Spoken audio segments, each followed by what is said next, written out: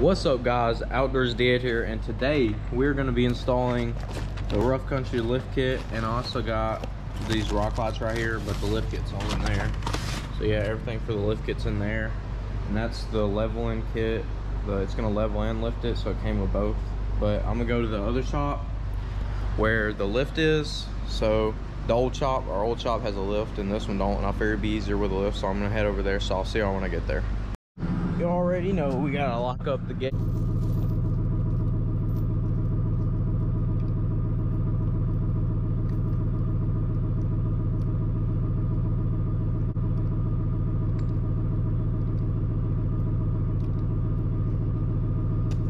Alright, we made it to the old shop with the lift. So now I just gotta, hold on, music's freaking loud. I gotta back up and then go in straight, so then I can lift my truck in the air and get to putting the lift on. So I'll see y'all when I do that. All right, we're about to lift my truck up in the air, but first I'm going to show y'all a before. So this is the back right now. You can see that pretty good. And then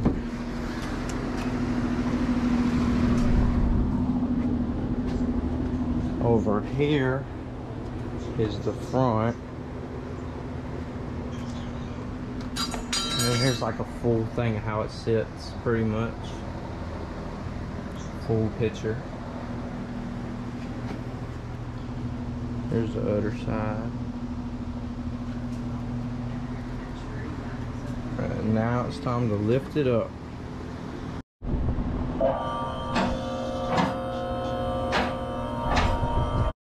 So now I got the jack right here to hold up the rear end so I can get the shock off and replace it with the new ones in that box over there. And then I gotta put the little thing that goes right here to make it taller, and then put the new U-bolts on. So I got the jack here for that. So yeah, I gotta take these out, and then there's one up there to take out too. I'll try to show you all it in a second, but I don't know because it's, yeah, I probably can't see it. So now we gotta take this out and this out up here. Then we gotta take this off and lower it down right with the little thing right there. You gotta go get the right sockets. Maybe a little smaller. If I can get it on there. Alright.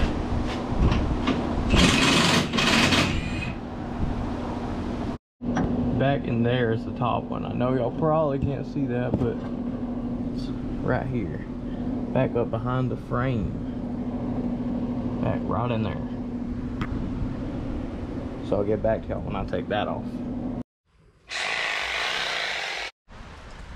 What's up guys, I'm back. It's day 2. Y'all didn't see anything. Y'all seen a little bit yesterday, but y'all didn't see me. Like, I was struggling with that because I was tired and everything, so I just went home. But I realized you could just pull it back up towards the bumper and then take it out easy. So if y'all don't know, if y'all are struggling getting y'all shocks off, just do that. Just pull up like that, and then as much as you can, and it'll just come right off. So yeah, that's the easy way to do it. Just letting y'all know. And that's the new one, by the way. A little longer, of course. And so now I gotta put the little spacers on here. And so yeah, I'll get back to y'all when I'm doing that. Alright, I finally got the shock off and everything, and now I put the little wedge thing right there that makes this all taller. So, and the new U-bolts. So all you do is put that in there, and there's a hole that lines up with the little thing that's sticking out. And there's a hole that lines up right here where this goes in it.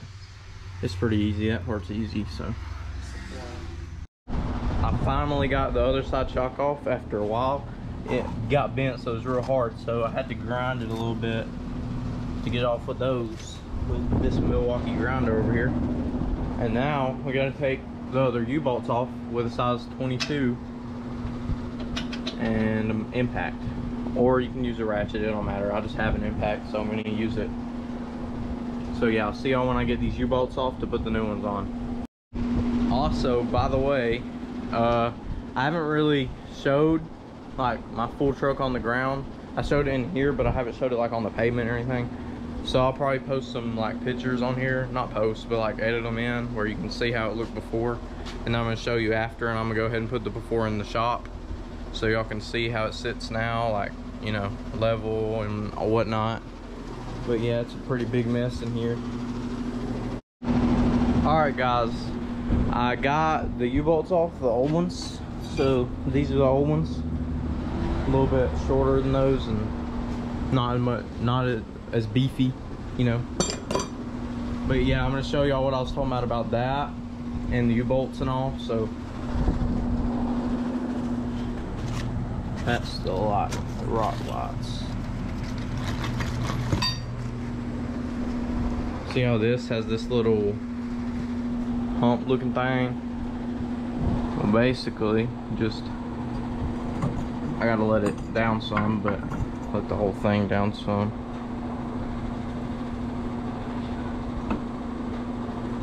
And then you take this out, and it has a little bump too. And then you just stick this right there. You stick this back on top when you get it low enough. It ain't low enough right now. Just keep going down some, down some, down some, down some. And then see if we can fit it a little lower.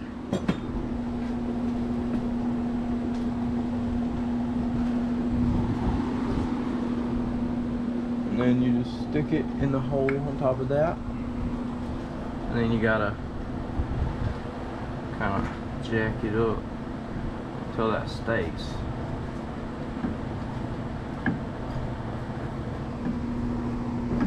And then you gotta make it go in that little hole right there. I got it in there. I just had to pull this back a little bit, the whole thing, and it just fell down in there. So now you go grab your new U-bolts right here, and you just kind of stick them up in there. I don't know if I'm gonna have enough room because of that jack. I can move it a little bit. Yeah, and then you just stick them up in there. They are in fact the same 22mm, but you also got to put them washers in there. I forgot about, but to tell y'all about. But yeah, you got to put the washers in there, and then you just put them on there. So I'm gonna set y'all up like right here and see if y'all can see what I'm doing, which I think y'all will be able to see. Hopefully my GoPro don't fall, because yeah, that would be bad. It would be bad.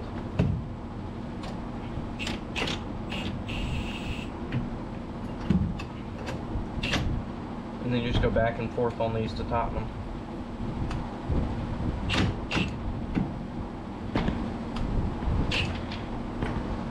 Keep accidentally locking it.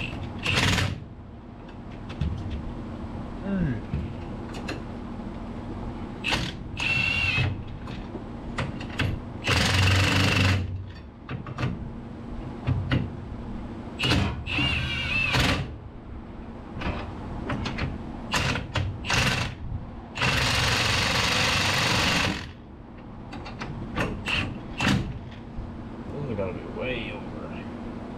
Yeah, I might have to loosen them a little bit. This side tighten up some.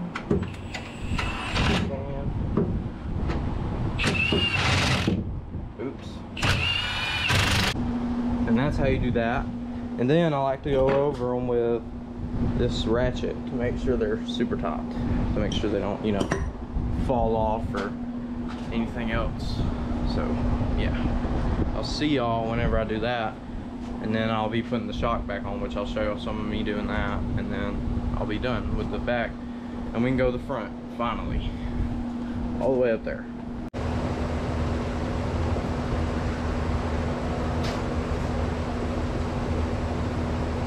Your call has been forwarded to an automatic Oh wow. Alright, so now I'm going to show how to set up the shock. So you take this rubber and this little washer, rubber bushing in the washer, and you push it on like that, and that part's set. And then you take one of these metal tube looking things and you stick it through here. You'll have to bang on it a little bit or something, but it'll go in there.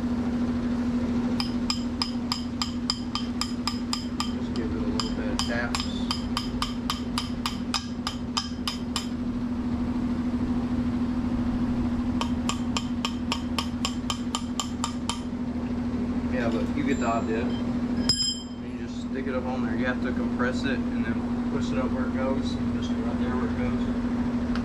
And then you put this through it again. Like, use the old nut and bolt for the shocks. So yeah, that's all you do. Alright, so now we gotta compress this shock and put it right here. I gotta get on this side though. Ready?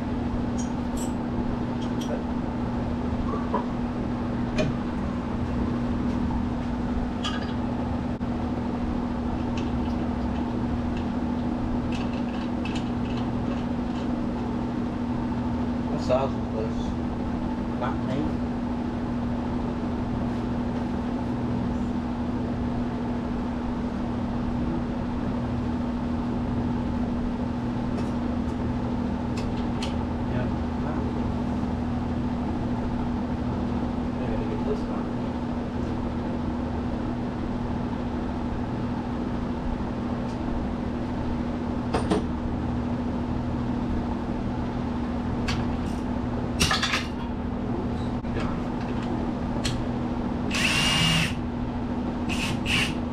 Wrong way.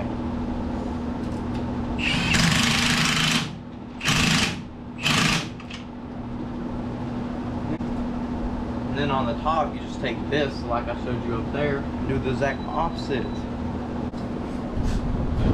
gotta find it. Oh no.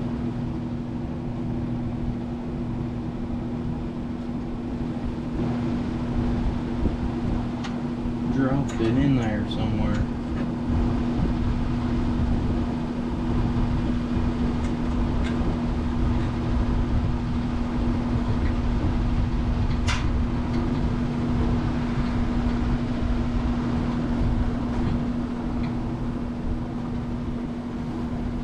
Just tighten it up now.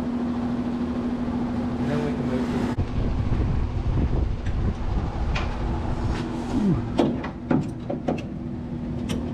This size up here is a lot smaller. It's a 14. In case y'all were wondering.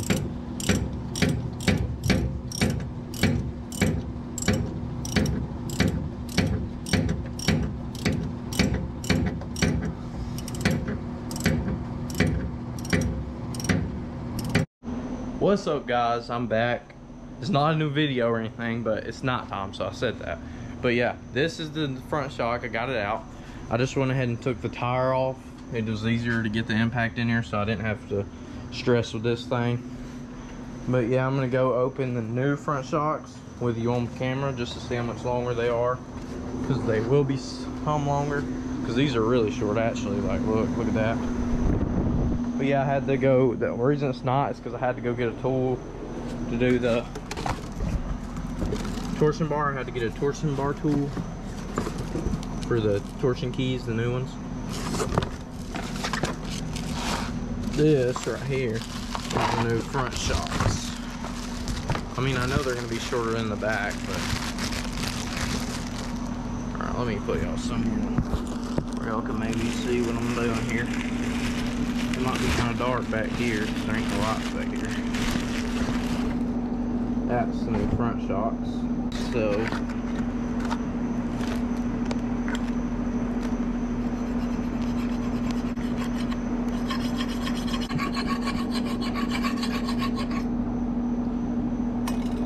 oh, I got it. Yeah, it's a little longer, just a little bit longer. I do got to put the bushings on it and everything. So yeah, if I can find what I even did with the front shock, I'll show y'all. Anyways, I'll get back to y'all guys when I find the old shock and show y'all the difference. But for now, I'm gonna go ahead and put this on, and I'll show y'all with the other one. So, all right, so we got the shocks on, and you can obviously tell it's more level, but we got a little problem. It won't even fit out the dang door. So now we gotta let the air out of the tires. Eventually.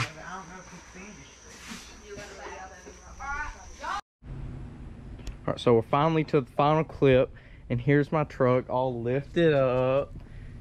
and everything. So yeah, you can tell it looks different, but I'll put some pictures in the video of it too, before and after of it lifted, so y'all can see. There's all the shocks in there. Yeah, it's a good bit taller actually. And then I got this right here. So yeah, that's about it for the truck lift video. Alright guys, this is the last segment of the video, so don't worry, it's not gonna be any more longer or anything. Y'all probably don't even care, but I gotta show y'all some more stuff really quick.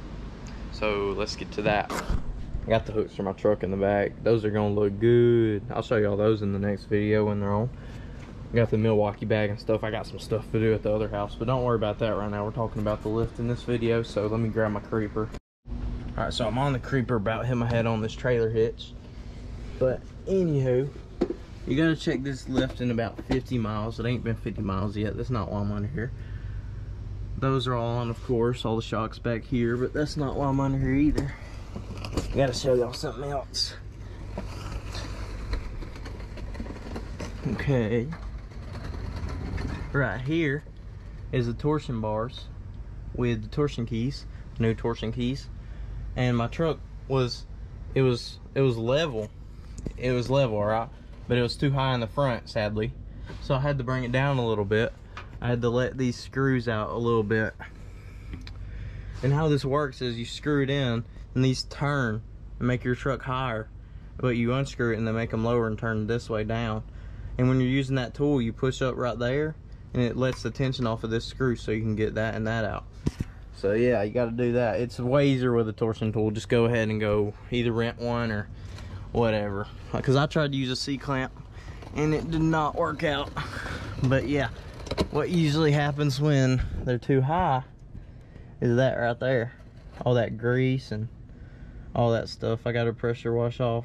But the axle, CV axle rip, it went everywhere. This side's fine though, but it was real high in the front, so I had to let it down a little bit. And the shocks wasn't even actually doing shock stuff. It was touching like the frame. They was just touching, and then it was just like sitting there. And the back was real bouncy, but the front was just stiff, not even moving at all. And I did not like how that rode. So just if y'all are having any problems like that, you can just come under here and loosen this a little bit. What we did was put a paint stick between you can see it right there, paint stick between right there, and then we backed them out until they was until you could fit a paint stick in there, so there would be a little bit of room between that, because it was hitting against that and that. So yeah, if it's too high, this will happen and it will not feel good. It will not ride good at all. So yeah, I was just letting y'all know that. I'm gonna pressure wash all this off. But yeah, so if y'all are having any problems like that, just back them out a little bit. Get somebody to do a paint stick or whatever, however high you want it, whatever. Unless you just want to get some different axles, maybe, I don't know. Figure something out. But I'll see y'all next time. Like, subscribe, and comment. Comment a name for my truck. I need a name. So like, subscribe, and comment. I'll see y'all in the next video.